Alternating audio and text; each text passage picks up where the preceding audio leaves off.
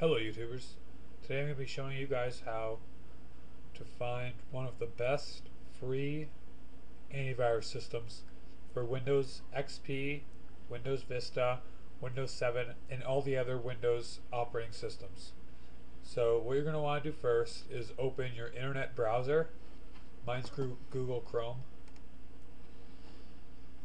Then you're going to go to your search bar and type in google.com.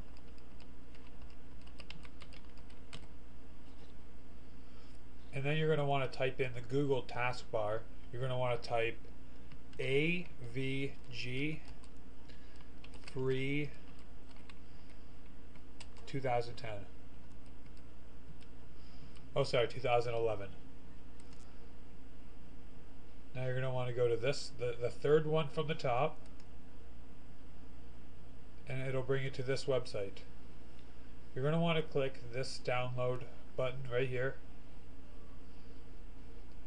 I've already downloaded it, so this is what it'll look like after you set it up and everything. So you're going to want to find it after you're done setting it up. The icon will look like this.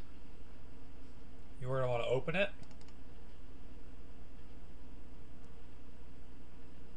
And it will bring you to this page. There's usually an ad down here.